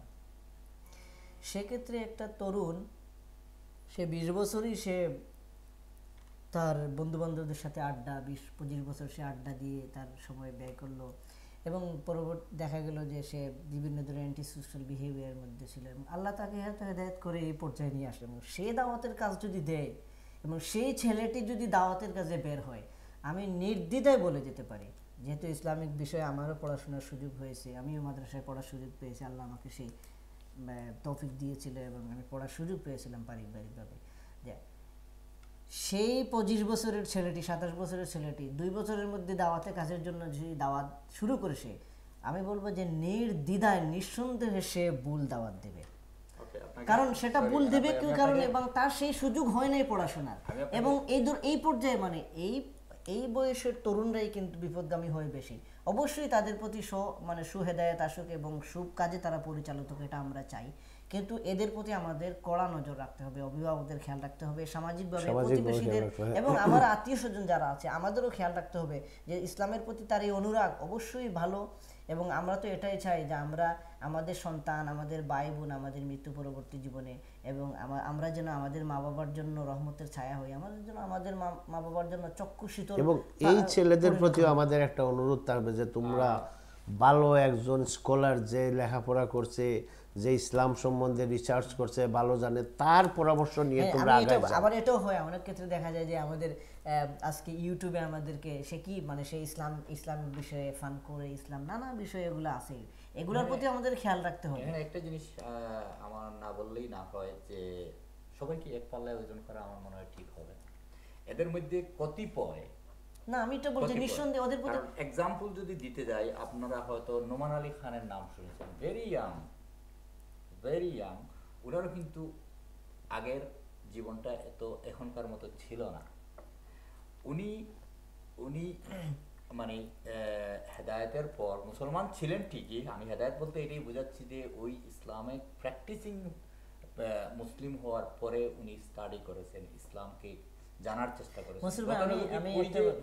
ওই যে আমি একটা এক্সাম্পল কেন দিচ্ছি, কারণ এখানে একটা জিনিস হতে পারে যে সবাইকে আমরা এক পাল্লায় ওজন করে দেব। কিছু কিছু আছে যাদেরকে আমি গুগল মুফতি বলে থাকি, এরা কি করে জানেন, কোনো স্কলারের কাছে যাবে না কোনো ফতোয়ার জন্য। যারা মাদ্রাসায় 30-40 বছর কোরআন হাদিস ফিকহ স্টাডি করে মাওলানা নাম লাগিয়েছেন, আলিম হয়েছেন, ওদের কাছে ওরা যায় না। তারা কি করে, অনলাইনে গিয়ে গুগল আছে সার্চ করে দিল এইটার ফতোয়া কি। আমি ইসলামিক, অবশ্যই আমি বললাম না যে আমি নিজে মাদ্রাসায় পড়াশোনা করেছি, যদিও আমি কলেজ এবং ইউনিভার্সিটিতে গিয়েছি এবং আমার জেনারেল এডুকেশনে আমার ডিগ্রি আছে। তা আমি যেটা বলবো যে এই যে বললেন আমি সবাইকে এক পাল্লায় অবশ্যই নিচ্ছি না, আবার এটাকেও আমি মেনে নিচ্ছি না, যেহেতু মাদ্রাসা শিক্ষার ব্যাপারে আমার সুস্পষ্ট ধারণা আছে। আমি 4 বছরে মুফতি বা টাইটেল হওয়ার পক্ষে নই, সম্ভব না। আমি 4 বছরে গিয়ে দাওরায়ে হাদিসের পক্ষে নই, 5 বছরে এখন যেগুলা আমি এগুলাকে বলি যে মোবাইল ডিগ্রি নয়, এগুলার আমি পক্ষে নই। আমি অনলাইনে পড়াশোনার পক্ষে নই, অনলাইনে আমি ডিগ্রি নেওয়ার পক্ষে নই। অবশ্যই আমাকে প্র্যাকটিক্যাল পড়তে হবে এবং প্র্যাকটিক্যাল জানতে হবে। ইসলামে একটা ছেলেকে অবশ্যই মাদ্রাসায় ক্লাস 1 থেকে দাখিল ম্যাট্রিক পর্যন্ত, যেটা এসএসসি লেভেলে পাস করতে হবে, পরবর্তী পর্যায়ে তাকে ইন্টারমিডিয়েট আলিম পাস করতে হয়, পরবর্তী পর্যায়ে তার 10 বছর, তারপরে 2 বছর তার গেল আলিমে, আরো 2 বছর তার ফাজিল ক্লাসে যেটাকে ডিগ্রি সমমান, আরো 2 বছর তার কামিল, তার পুরো 16 বছর থেকে 17 বছর কামিল, তারপরে তাকে তাফসীর কোনো বিষয়ে ডিগ্রি নিতে হয় 17 বছর, আরো 2 বছর 18 বছর, তারপরে আরো 2 বছর তাকে যদি মুফতি অন্য কোনো সাবজেক্ট নিতে হয় সেখানে, তার তো শিক্ষা জীবনের 20 বছরই চলে গেল। এখন আপনি বলেন যে 20 বছরের একটা তরুণ যার জীবনটা পরিষ্কার ছিল না, সে নানাভাবে সে বিভ্রান্ত ছিল, পরবর্তীতে সে দাওয়াতের কাজে যদি লেগে যায়, অবশ্যই তার ভুল হতে পারে। দেখেন, দাওয়াতের কাজ করা এক জিনিস, ফতোয়া দেওয়া আরেক জিনিস, এবং এরা তো এটাই করছে। এবং দাওয়াত দেওয়ার জন্য আপনাকে আলিম হতে হবে না, আলিমের দাওয়াতের কাজ করার জন্য আমি আলিম হওয়া বলছি না, আমাকে অবশ্যই সেই বিষয়ে ধারণা থাকতে হবে, দ্বীনের মেসেজটা কি, ইসলামের মেসেজটা কি। একটা জিনিস আমাদেরকে মনে রাখতে হবে, কোনো একটা জিনিসের বিষয়ে কোনো মতামত দিতে হলে সেই বিষয়ের উপরে বিশেষজ্ঞ হতে হবে। একজন ইঞ্জিনিয়ার যদি ডাক্তারের মেডিকেল সায়েন্সের কোনো বিষয়ে মতামত দিতে চায় আর বলে যে আমি মেকানিক্যাল ইঞ্জিনিয়ার, যারা শুনবে ওরা বলবে এটা পাগল ছাড়া না। আমি একটু বলি, আমাকে একটু বলতে দেন। আপনি মনসুর সাহেব যেটা বলতেছেন যে দাওয়াত দিতে গেলে টাইটেল পাস করতে হয় না, মুফতি হইতে হয় না। এখন দাওয়াত আপনি কি দিবেন? কেউ যদি না, ওইটা তো ঠিকই আছে, ওইটার জন্য কেউ লাগবে না, ওইটার জন্য কেউ লাগবে না, কিন্তু আপনি যদি জেহাদের কথা বলেন, সিরিয়ায় গিয়ে যুদ্ধ করতে হবে এইটা বলেন আপনি, এরা তো এটা মনে করতেছে এরা দাওয়াত, এই যে এটাই তাদের মিশন, সেটা মনে করতেছে যে এইটাই তারা দাওয়াত দিতেছে। দাওয়াতের পারিভাষিক মানে শাব্দিক অর্থ কি? আহ্বান করা, ইনভাইট করা। কিসের দিকে আহ্বান করবেন আপনি? ইসলামের দিকে আহ্বান করেন, ইসলামের দিকে। হ্যাঁ, ইসলামের দিকে আহ্বান করতে হলে আপনি এখান থেকে মানে কিন্তু ওরা মেসেজ দিতেছে যে আপনি যদি মুসলমান হইতে হন আপনি জিহাদ করেন, জিহাদ না করলে আপনি ব্যস্ত যাইতে পারবেন না, এই নিশে নি। এনিওয়ে এটা আমাদের আমি কয়েকগুলা এই সম্পর্কে অনেক দীর্ঘ আলোচনা করা যাবে। আমি কয়েকটি ঘটনা যেগুলো আমার কাছে অত্যন্ত মানে দৃষ্টিকটু মনে হয়েছে এবং এটি কোনোভাবেই মেনে নেওয়া যায় না, যে একজন মহিলা এখান থেকে, যিনি পরবর্তীতে মিডিয়ার মাধ্যমে আমরা জানতে পারলাম যে তিনি দিন ইসলামের দাওয়াত পেয়েছেন এবং তিনি স্বামীকে ফেলে তার সন্তানদের রেখে উনি সিরিয়া যুদ্ধ চলে গেছেন। এখন আপনি এটাকে কিভাবে দেখবেন যে উনি কোন দাওয়াতে দিনের মেসেজ পেলেন যে উনি ওনার স্বামীকে না জানিয়ে, ওনার স্বামীর প্রতি উনি বাধ্য মানে না থেকে উনি দাওয়াতে দিনের কাজে ওনার সন্তানকে নিয়ে দাওয়াতের কাজে যান নাই, উনি জিহাদে গেছেন। দি টু ডিফারেন্ট থিং। না, এটাই তো উনি যে দাওয়াতের কাজ ডিসটিংগুইশ বিটুইন দাওয়াত এন্ড জিহাদ। আমি বলি আমাদেরকে দাওয়াতের কথা বলি, যদি আজকে যেমন মনে করেন বাংলাদেশের তাবলিগ জামাতের যারা আছে তারা দাওয়াত দেয়, রিকশাওয়ালা সে পড়াশোনা জানে না, সে এখানে প্র্যাকটিস করে, মনে করেন গর্ব পরিবেশে সে এখানে প্র্যাকটিস করে। আচ্ছা, যাই হোক, আমরা কিন্তু একটা জিনিস, আমরা ওই আমাদের নিউজ ডিসকাশন ছেড়ে আমরা চলে যাচ্ছি এখন ইসলামিক বিষয় নিয়ে, আমরা চলে যাচ্ছি আমাদের নিউজ ডিসকাশনে। প্লিজ অবশ্যই আমাকে কোরআন এবং হাদিস থেকে শানে নুজুল সহ আমাকে দিতে হবে ইনশাআল্লাহ। ওকে, আমরা আমাদের নিউজ ডিসকাশন ছেড়ে বুঝছেন, আমরা চলে যাচ্ছি সব ইসলামিক আলোচনা নিয়ে। আমরা এখন চলে যাচ্ছি আমাদের নিউজ ডিসকাশনে। আমরা এখন বহির্বিশ্বের এই কাতার সম্বন্ধে, কাতার যে কি হইতেছে, আরবের ওগুলা সম্বন্ধে আপনার কাছে কিছু শুনতে চাইবো, কারণ আপনি নিজেও কাতার ছিলেন এবং আপনার ভালো আছে। এটা খুবই দুঃখজনক যে আমাদের মুসলিম বিশ্ব, আরব বিশ্ব এত ডিভাইডেড হয়েছে। দেখেন, এর জন্য আমরা যে দেশে আছি তার একটা বিরাট অবদান আছে। গ্রেট ব্রিটেন এইগুলা পৃথিবীর বিভিন্ন জায়গায় তারা যে সমস্ত দেশ তাদের কলোনি ছিল ওইখানে একটা গন্ডগোল সৃষ্টি করে রেখে আসছে। আপনি ইন্ডিয়ান সাবকন্টিনেন্টে দেখেন যে গন্ডগোলটা আছে, ব্রিটিশের সৃষ্টি। মিডল ইস্টের যে ডিভিশনটা, এটা পুরো একটা আরব ছিল, জাজিরাতুল আরব যাকে বলে। ওইটাকে তারা যখন বেরিয়ে আসার সময় টুকরা টুকরা করে এক একটা গোত্রকে দিয়ে বললো এটা তুমি নাও, এটা তুমি নাও, ওইটা তুমি নাও। যাই হোক, তারপরে ওরা মোটামুটি 6টা দেশ নিয়ে একটা সংস্থা গঠন করেছিল। আমি একটা বিষয় আপনার অমত, আপনি বলতেছেন ব্রিটিশ যেখানে ছিল ওদের সৃষ্টি করে আসছে, এইটা যদি আপনি বুঝেন যে ওরা সৃষ্টি করে আসছে, তাইলে আপনি ওদের ওই সৃষ্টির বিভেদ থেকে বাইরে থাকেন না কেন? এখন আপনি বাইরে থাকতে হলে আপনাকে যখন 2 টুকরা করে দিয়ে আসছে, দেখেন আপনাকে যখন একটা দেশ দিয়ে আপনাকে দায়িত্ব দেওয়া হয়েছে যে তুমি এইটার রাজা, এখন আরেকজন আরেক দেশের রাজা, এই 2জন রাজা কি চাইবে যে আমরা 2টা দেশ একসাথে করে ফেলি, আর 2জনের মধ্যে কে রাজা হবে? তখন তো লড়াই শুরু হয়ে যাবে। যা হয়েছে সেটা হয়ে গেছে। এখন তারপরে ওরা একটা ঐক্যের চেষ্টা করেছিল জিসিসির মাধ্যমে, গালফ কোঅপারেশন কাউন্সিল। সেখানে ছিল সৌদি, কাতার, কুয়েত, বাহরাইন, আরব আমিরাত এবং ওমান। এই 6টা দেশকে নিয়ে ওরা একটা জিসিসি কান্ট্রি করেছিল। জিসিসি কান্ট্রি যে সংস্থা ছিল, সেই সংস্থা অনেকদিন যাবৎ ভালো কাজ করতেছিল। একটা জিনিস ছিল, ওদের ইসরায়েল বয়কট করতেছিল। তাদের কাতারের মতো দেশে ছিল ইসরায়েল বয়কট অফিস বলে একটা অফিস ছিল, যে আমরা ইসরায়েলের সব জিনিস বয়কট করব। কিন্তু এক পর্যায়ে কি করলো, কাতারের একটা সমস্যা হলো কি, সে একটা ভুল বলবো আমি, এটা বয়কট যখন করবেন আপনি, তার সাথে কোনো ধরনের ট্রেডিং করবেন না আপনি। ইসরায়েল যে যত ধরনের, কাতার আবার পৃথিবীর সর্ববৃহৎ এলএনজি বলে গেলে লিকুইফাইড ন্যাচারাল গ্যাস, ওইটাকে তরল গ্যাস যেটা সিলিন্ডারের মাধ্যমে করে, তারা হলো পৃথিবীর, তাদের কাছে সবচেয়ে বেশি স্টক আছে। প্রোডিউসার তারা সবচেয়ে বেশি এখন ইসরায়েলের এই জ্বালানির দরকার। ইসরায়েল কি করতো, কাতারের কাছ থেকে আমেরিকান কোম্পানি কিনে ইসরায়েলকে বিক্রি করতো, প্রফিট করতো। কাতার 1996 কি 97 আমি যখন ছিলাম কাতারে, তখন কি করলো, সে ডাইরেক্ট ইসরায়েলের সাথে গ্যাস বিক্রি করা শুরু করলো, যার দরুন বাকি দেশের মধ্যে একটা সন্দেহের দেখা দিল। কাতারের যুক্তি ছিল, দেখো আমার গ্যাস অন্য একটা কোম্পানি নিয়ে প্রফিট করতেছে, তাইলে আমি এই প্রফিট ডাইরেক্ট করি না কেন? এটা হটকারী সিদ্ধান্ত ছিল আমি বলবো। যাই হোক, এটা এখনো চেঞ্জ করে নাই। পরে আস্তে আস্তে কাতারের যে শাসক গোষ্ঠীর পরিবর্তন হয়েছে। আমি যখন ছিলাম কাতারের, শেখ আল তামিম ছিল কাতারের আমির। আসার কিছুদিন আগেই তার ছেলে হামাদ বিন খলিফা, সে তার পিতা যখন বাইরে গেছে হলিডেতে, দুবাই আসার পর বলছে তুমি আর আসতে পারবে না। তাকে বাপকেও এখানে রেখেই সে গদিতে বসে গেছে।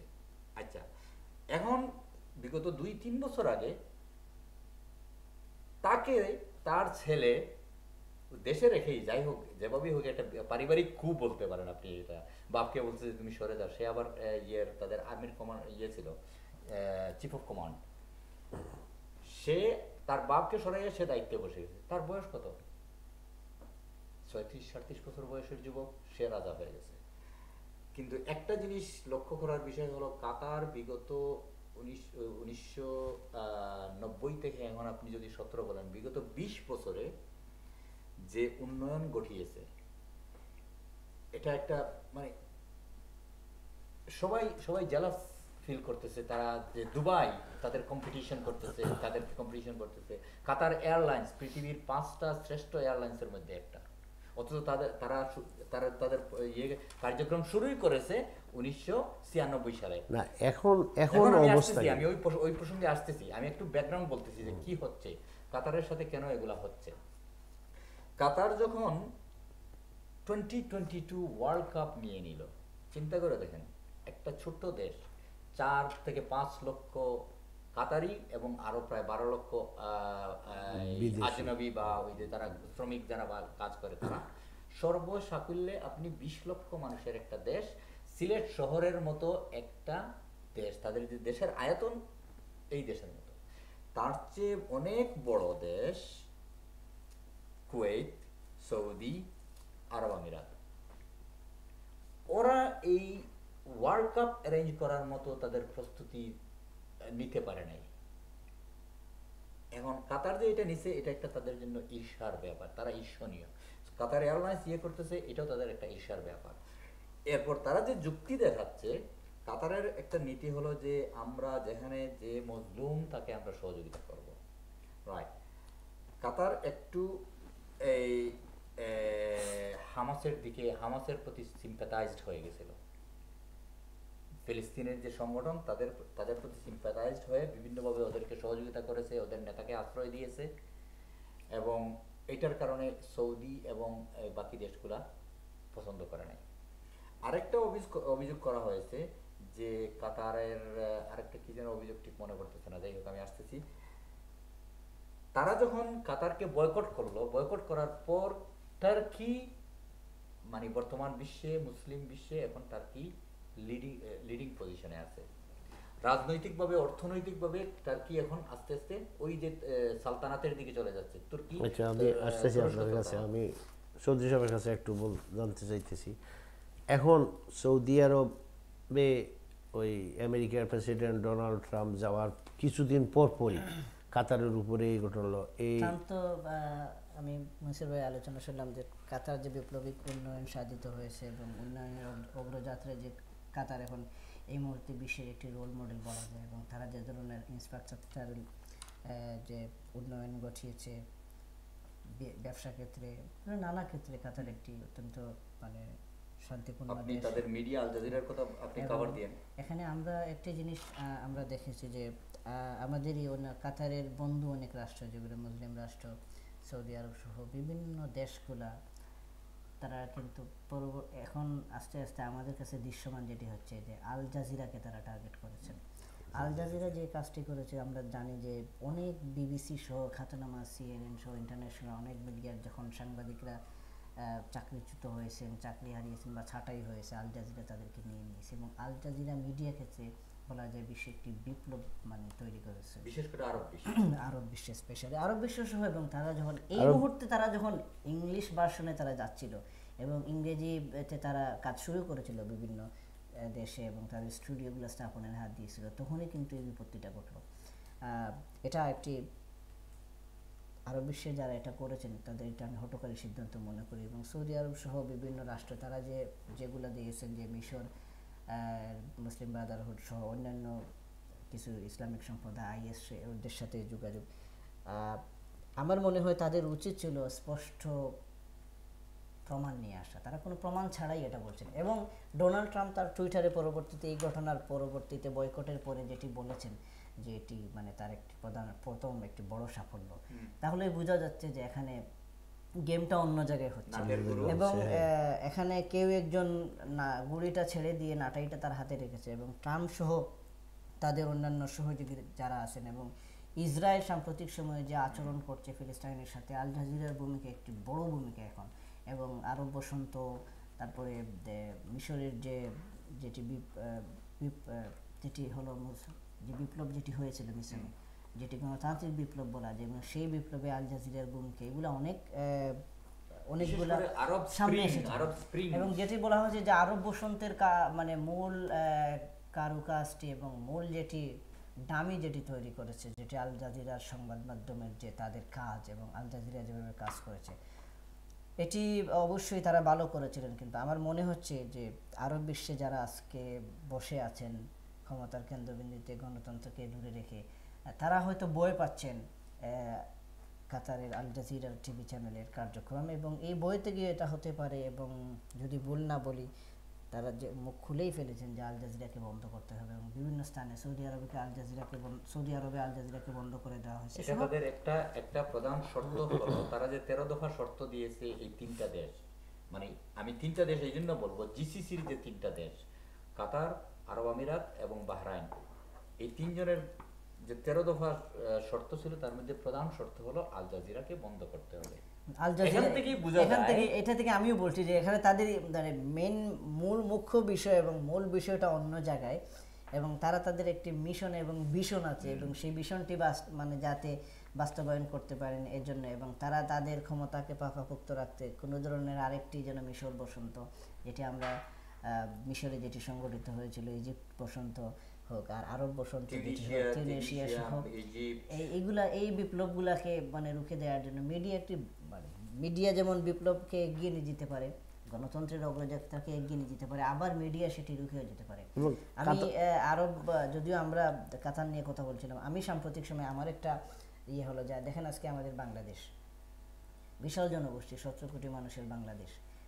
আপনি যদি এই আজকে মানে দিন পর্যন্ত আপনি বাংলাদেশকে দেখেন, বাংলাদেশের অন্তত 11 কোটি মানুষ পানিবন্দী আছে, কিন্তু আজকে আমাদের মিডিয়া সেটি বলছে না, মিডিয়াতে সেটা আসছে না। মানুষ পানিবন্দী, মানুষ হাহাকার করছে, কিন্তু সংবাদ মাধ্যম সেগুলা দেখাচ্ছে না। সংবাদ মাধ্যমে নেই বললেই চলে। আজকে সবগুলা মিডিয়াকে এমনভাবে মানে ধরে রাখা হয়েছে এবং একটি মহল থেকে এমনভাবে চাল দেয়া হচ্ছে, শাউট দেয়া হচ্ছে, নিয়ন্ত্রণ করা হচ্ছে, এবং যে কারণে অসহায় মানুষকে যে সাহায্য পাবে সেই পথটুকু বন্ধ। সরকারের পক্ষ থেকেও পর্যাপ্ত সাহায্য পাচ্ছে না, অন্যদিকে পানিবন্দী মানুষ দিনের পর আপনি 2016 মধ্য থেকে অন্তত 2016 এপ্রিল জুন থেকে আপনি 2017 আজকে এখন জুলাই পর্যন্ত মানুষ বলতে গেলে বাংলাদেশে মানুষ বৃষ্টি এবং পানির মধ্যে পতিত আছে, কিন্তু সেগুলো আমরা মিডিয়ায় দেখতে পাচ্ছি না। এবং আমি যেটা বলবো যে আজকে যেটা হচ্ছে কাতারে কিংবা আজকে অন্যান্য দেশে যে আচরণ করা হচ্ছে মানুষের প্রতি এবং গণতান্ত্রিক আচরণ, এবং যারা গণতন্ত্রে বিশ্বাস করে এবং গণতন্ত্রের অগ্রযাত্রায় যারা চায়, এবং মানুষের প্রতি আজকে কাতারে হোক আর বাংলাদেশে হোক যাদের প্রতি এই ধরনের অবিচার করা হচ্ছে কিংবা মিডিয়াকে নিয়ন্ত্রণ করা হচ্ছে, এগুলো আমি বিশ্বাস করি এবং আমার দেখা থেকে, স্বল্প বয়সের দেখা থেকে বোঝা এবং শিক্ষা যেটি নিয়েছি, এগুলা সাময়িক সময়ের জন্য 1 বছর 2 বছর 5 বছর 7 বছর হতে পারে। মহা ক্ষমতাধররাও ক্ষমতায় থাকতে পারে না। আজকে যেটি কাতারের সাথে করা হচ্ছে এবং যারা করছেন, এবং তারা যে দেশ থেকে করছেন, যে দেশের শাসন থেকে কাতারের প্রতি বিচার করছেন, ওই যে বসন্ত যখন আসবে, এবং বসন্ত কিন্তু প্রতি বছরই আসে, এবং সুবসন্ত এমন সময় আসবে এবং গণতন্ত্রের বসন্ত এমন একটা সময় আসবে, দেখবেন তাদের এই চিন্তা চেতনা কিন্তু দুঃসহ যন্ত্রণায় পরিণত হবে। তার মানে ওনারা ভয় পাচ্ছেন ওনাদের কার্যকলাপ, ওনাদের রাজনৈতিক এবং ক্ষমতা এগুলা যদি প্রকাশিত হয়ে যায় বা লোকজন হয়ে যায়, মাধ্যমে যে আরব বিশ্বে যে সচেতনতার সৃষ্টি হয়েছে, যুবকদের মধ্যে যে সাড়া জেগেছে, আলোড়ন সৃষ্টি হচ্ছে, তারা জানতে পারতেছে পৃথিবীর কোথায় কি হচ্ছে। আগে তো মানে একটা কি কন্ট্রোলড মিডিয়া ছিল।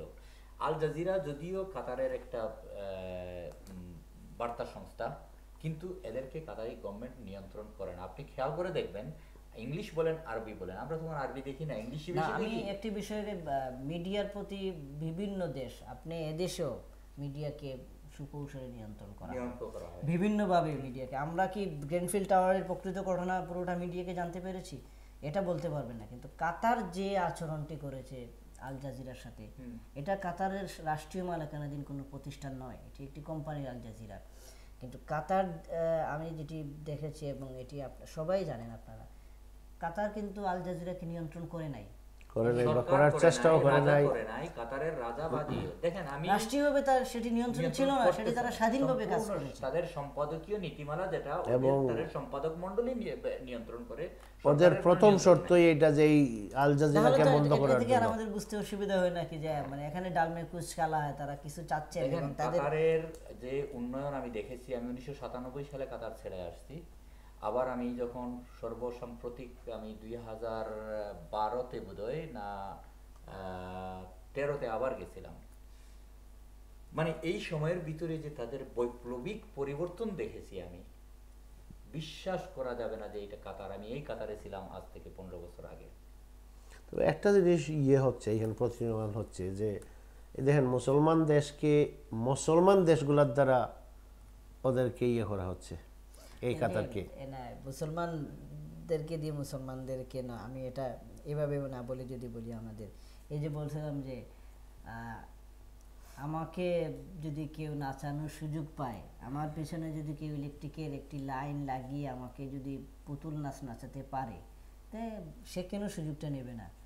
এটাই হচ্ছে যে আমরা নিজেরাই কারো নাটাই মানে গুড়ি হয়ে যাচ্ছি, আর নাটাই দিয়ে আমাদের একজন নিয়ন্ত্রণ করছে, এটাই আমাদের মানে আমাদের কন্ট্রোল আমাদের কাছে নাই। আমরা তো আমাদের প্রত্যেকেরই যে পৃথিবীর মানুষগুলো আমরা স্বার্থপর হয়ে যাচ্ছি, আমাদের স্বার্থপর তার শাসন রক্ষার। দেখেন একটা জিনিস লক্ষ্য করেন যে আমাদের মুসলিম বিশ্বের হাতে যে তেল সম্পদটা আছে, সৌদি আরব বলেন, পুরো আরব বিশ্ব ছাড়াও পৃথিবীর সবচেয়ে বেশি তেল সম্পদ হলো মুসলিম বিশ্বে, তারা ট্রেড করে। কিন্তু আমাকে কি বলতে পারেন যে এই তেলের দামটা নির্ধারণ হয় কোথায়? তেলের ব্যারেল কত হবে আগামীকাল মার্কেটে, এই দামটা নির্ধারণ হয় কোথায়? সৌদিতে না কাতারে না ওপেকে হয় না, এটা হয় জেনেভায়। কেন ভাই? জেনেভা কি তেল প্রোডাকশন আছে তাদের? না। এই যে নিয়ন্ত্রণটা দেখেন, আমি এই জন্য বলছিলাম যে আমাদের মুসলমানদের নিয়ন্ত্রণটা চলে গেছে অন্য জায়গায়, এবং আমরা ওই যে নাটের গুরু একজন, আমরা ওই গুড়ি বনে আকাশে উঠতেছি, আর নিজেদের মধ্যে লড়াই করে নিজেদের শক্তি ক্ষয় করতেছি, নিজেদের বদনামি করতেছি।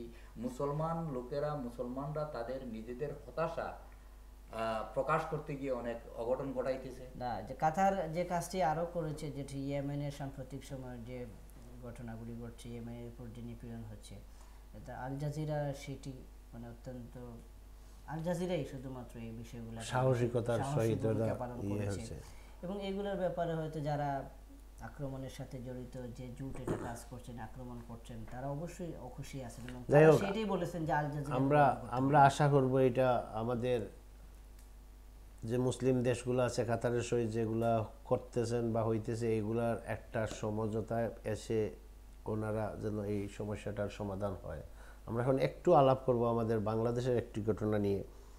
আমাদের বিশিষ্ট কবি, দেশবরেণ্য লেখক, কলামিস্ট জনাব ফরহাদ মাসার সাহেবের সম্বন্ধে আপনার কাছে। ফরহাদ মাসার সাহেবকে অপহরণ করা হয়েছিল এবং পরবর্তীতে তিনি উদ্ধার হয়েছেন আইন শৃঙ্খলা রক্ষাকারী বাহিনী একটি সাহসী এবং সময় উপযোগী যেটি কাজ করেছে। আমরা আতঙ্কের মধ্যে ছিলাম যে ফরহাদ মাজার সাহেবের ভাগ্যে কি হয়। আমি ব্যক্তিগতভাবে ফরহাদ মাজার সাহেবকে জানি এবং ওনার কাছে যাওয়ার বসার কথা বলার সুযোগ হয়েছে অসংখ্যবার, অসংখ্য সময়, অনেক দিন। ফরহাদ মাজার সাহেব অত্যন্ত স্পষ্টবাদী একজন মানুষ এবং তিনি সত্য বলেন। কিছু আমি আজকেও দেখলাম সামাজিক যোগাযোগ মাধ্যম সহ বিভিন্নভাবে কিছু মিডিয়া তাকে হেফাজতে ইসলাম ঘনিষ্ঠ ইসলামিক বানাতে চাচ্ছে, অথচ এই লোকটা মানে প্রচণ্ড ধরনের উনি সত্য বলেন। এটা ফরহাদ মাজার সাহেবকে যারা মানে ইসলামিক বানাতে চাচ্ছে, যারা হেফাজতে ইসলাম কিংবা জামাতে ইসলাম বা খেলাফত বানাতে চাচ্ছে আজকে তারা, আমি এদের বলবো যে এরা আসলে প্রকৃত অর্থে ওদের জ্ঞানের সীমাবদ্ধতার মানে যদি অন্যভাবে একটু রুটভাবে বলি যে ওরা জ্ঞান পাপী। ফরহাদ মাজার সাহেব কখন ইসলামিক মানে স্কলার ছিলেন? ফরহাদ মাজার সাহেব সেই লোক যিনি যখন যে সময় অন্যায় হয় তখন ইনি স্পষ্ট এবং সত্য বলেন। ফরহাদ মাজার সাহেব সত্য বলেছিলেন হেফাজতে ইসলামের উপর যেদিন নির্যাতন নিপীড়ন হয়েছিল, উনি সত্য বলেছেন যে ওদের উপর আক্রমণ করবা কেন রাতের অন্ধকারে। তা আজকে যারা ফরহাদ মাজার সাহেব কে অপহরণ হলো সেই প্রকৃত ঘটনাটাকে অন্যদিকে মোড় দেওয়ার জন্যই তারা তাকে অন্য বিভিন্ন নাটকের দৃশ্য নিয়ে আসছেন। ফরহাদ মাজার ড্রামা করার মতো মানুষ নন। ফরহাদ মাজার স্পষ্টবাদী মানুষ এবং ফরহাদ মাজার লুকিয়ে রেখে কাউকে বিব্রত করতে চাইলে এটা তো অনেক আগে স্বাভাবিক অবস্থা ছিল, তখনই তো পারতেন। হঠাৎ করে উনি এই কাজ করতে যাবেন কেন, এটা হলো একটা প্রশ্ন। তারপরে ফরহাদ মাজার সাহেবকে তারা বললেন যে ফরহাদ মাজার সাহেবকে উদ্ধার করা হয়েছে কোথায় থেকে, যে উনি ঢাকা থেকে তারা বিভিন্ন জায়গায় মানিকগঞ্জে তারা ট্রাক করলো। এখন আমি বলবো যে আপনি ট্রাক করলেন মানিকগঞ্জের ওখানে আছেন, মানিকগঞ্জের কোন টাওয়ারের নিচে তার মোবাইলটি, কোন টাওয়ারের আন্ডারে তার মোবাইলটি ব্যবহার হচ্ছে সেটি আপনারা বুঝতে পারলেন। অথচ এই যদি 10 বর্গ মাইলের মধ্যে যদি আপনারা তাকে আটকে দিতে পারেন যে এই টাওয়ার থেকে কোন দিকে যাবে, উনি চারদিকে যদি 10 মাইল করে 10 বর্গ মাইল করে ফেলেন, অবশ্যই ফরহাদ মাজার সাহেবকে মানিকগঞ্জে আটকানো যেত। উনি মানিকগঞ্জে গেল না, অন্যান্য শহর তাকে খুলনা থেকে উদ্ধার করা হলো। তো সবচেয়ে মানে দুঃখের বিষয় হলো ফরহাদ মাজার সাহেবকে আমরা দেখলাম তার ঘর থেকে যখন বেরিয়ে যান তার কাঁধে কোনো ব্যাগ নেই এবং উনি সবসময় উনি যেটি বলেছিলেন যে উনি সকালে ঔষধ আনতে বের হয়েছিলেন,